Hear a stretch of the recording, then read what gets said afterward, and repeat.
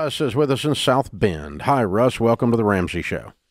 Hi, thanks so much.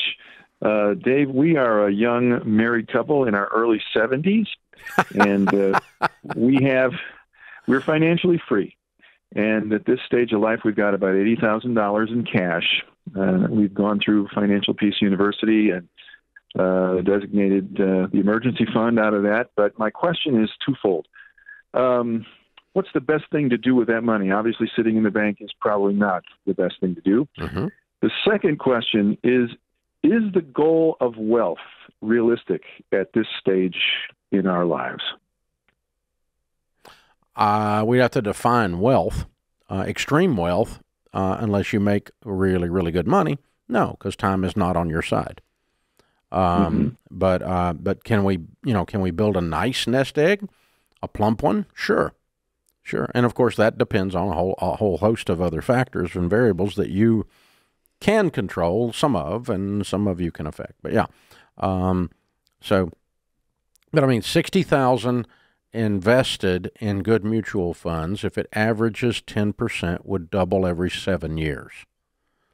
So it'd be, if you don't add anything to it. Mm-hmm. So it would be, if you're 70, it would, when you're 77, it would be 120, and if you're 84, it'd be 240, give or take. But I mean, that's pretty close.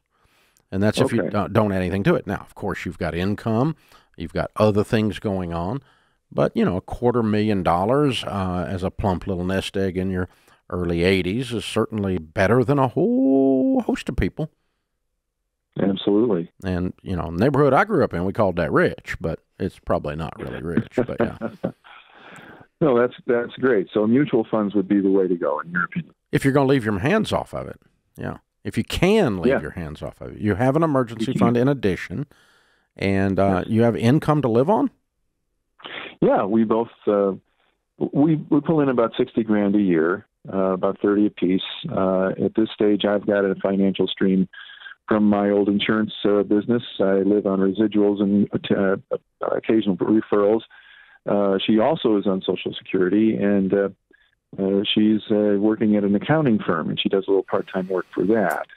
So this is semi-retirement for us, and there is income streams for both of us along that amount of money. Good, perfect, excellent, well done. Yeah, I mean, so you're secure. And so we can allow this money to grow. We might even be able to add a little bit to it as we go along, if you wanted to. There's no panic here. It's not like the house is on fire, but you've done a good. I mean, you set yourself up to where you should be able to prosper with that.